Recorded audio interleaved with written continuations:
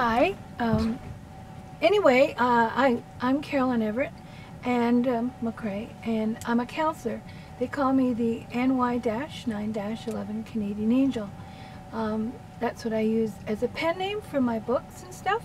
I also am a life coach and a counselor. You can find me at NY-9-11 Canadian Angel. Books for sale, or 1A McCrae's Enterprises, or AAA 12 Step, and all my blogs on the web. I want to start a program, and if you want to join me and give your statement here at 12 Step Church for Teens, and I want to work with teens. My dream to you guys, if you are a teen and you're having problems at home, I'd like to start an Earthship community where teens can get out of the city. I'd like to start in Nevada because we could get the casinos to help sponsors. I'm also a minister, and I belong to the Universal Church, which believes that each one of us is on our own journey. So what I'm going to be doing from here on in is I'm going to be reading meditations that come from Hazelton, who use codependency. They also sponsor books like Codependency No More by Beatty. If you send me an email, or you write in the blog that you want some more information, I use Bradshaw approach. I was trained at Simon Fraser University. I also took a course for drug, alcohol, sex abuse, and family counseling and art therapy. I'm also a hypnotherapist, and I also have the ability to be slightly psychic. I'm very much like many of the teens when I was younger, because I'm ADHD and dyslexic, and so when I was in school I didn't do very well. But I performed in the arts, and most people that are this way are also, there's a high probability you could be indigo.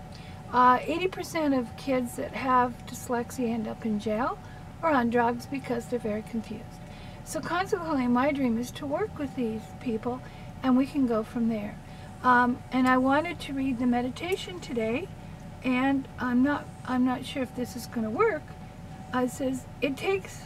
I'm going to have to make this bigger because I can't see it from the distance. Hold on, just give me a minute.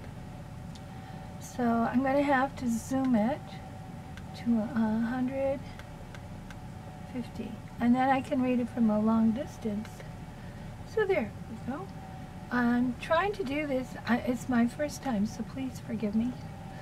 So let's see if we can zoom it down just a little. I think I just made it too big, guys. Settings, whoops. Zoom it down to, no, that's too big. How do I get it down? Oh, I see how to do it. Okay, now that's better. Let me see if I can get it going up. This is my first time, so I'll learn. Okay, here it is. This is a meditation from Hazelton. Today is January the 3rd, 2015. And, whoops, can't see without my glasses. It says, and I want you to make comments, and I'm going to make comments about my life history, and you can make comments. I also am an art therapist. If you send your drawings to me, we can actually start a core group on the web using Google Hangouts. Now, if you go to set up a Gmail account, and through Google Chrome, we can actually have groups. So it says, when I came in, they told me, let me love you. And also, I have problems with reading out loud because I am dyslexic. So if I stumble, please forgive me. I'll never forget, when I first went into counseling, I wanted a CODA meeting and an ACOA meeting. So find a CODA meeting in your group, in your area. And all you have to do is go to coda.org. And if you want to get some more information on adult children from dysfunctional families, you can do that. And I do blogs with these meditations on the web as well. And it's under the title of this one, 12 Step Church for Teens. I also have, if you go into the About, you'll find all my things. Plus I also have, it's called Care's Life Wisdom, where I talk about how to train animals, and looking for someone that is a mechanic that can come out here and help me get out west so we can start the airships. My dream is to start a whole airship communities for you teens so that you can have your own home, never have to pay a bill again, at least keep it simple, and be completely self-sufficient using art, music, and fun, and have a 12-step church that you'll run on your own. The only thing has to be under an adult, which I am, and then you can also get your minister's license and we can have a healing program. I'll give you a bit of history about me. I was raised as a Jehovah's Witness. I was the eldest of 6 kids. And then I went from Jehovah's Witnesses to Mormons, because I kept finding patriarchal systems, but I kept choosing people that were like my family system that weren't healthy. And by a miracle, I was chasing credits in my 4th year university, and I took drug, alcohol, sex abuse, and family counseling. And thank God the professor at hand said, there's nothing, asked us if we were the first child, which I said I was. The whole room stood up. And then on top of it, he said, you're all flaming codependents, and you're probably sicker than your clients. And if you don't get into program and start working CODA and ACOA, and we had to watch all the Bradshaw tapes, and we had to go to meetings. But where I lived, there was no CODA meeting, because that was in 1985. And so I started one, and because of my dyslexia, and here I'm in 4th year university, and I thought I fooled the world.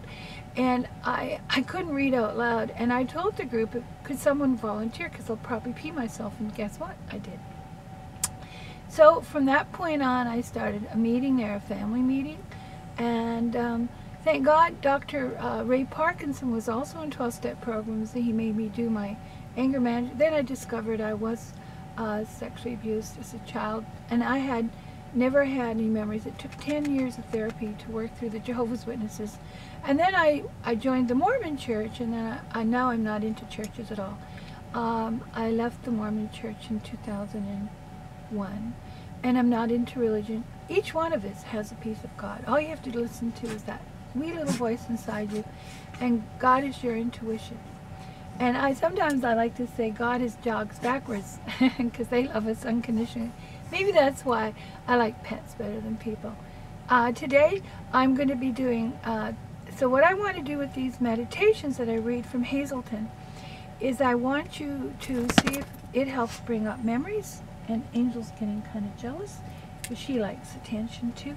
So the thing is, Angel is a border collie. You'll find her on my other stuff, and she wants to be petted because I'm talking to you. So it says here, when I came in, that means to program like CODA, ACOA, AA, they told me, let me love you until you learn to love yourself.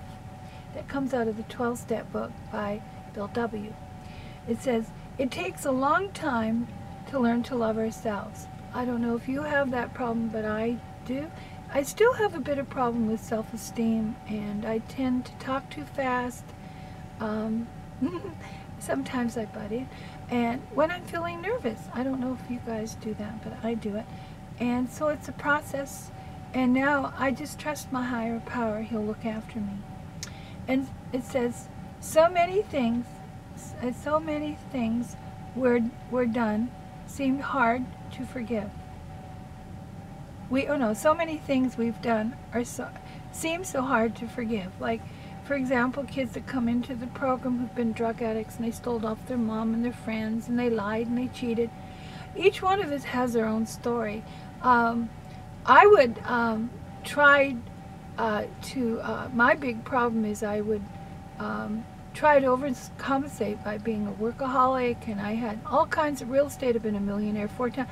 And basically, I was hiding the feeling of feeling insecure. I thought by acquiring a lot of junk, but I never saw it as my money. I always saw it as God. So I was always helping people, and I had a recovery house at one point that failed because drug addicts aren't the easiest people to work with.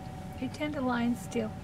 And that comes with part of the journey. It says, we might be trying to dig out from under of tons of negative garbage. Well, I find, for me, I don't know if you have a lot of negative garbage in your background.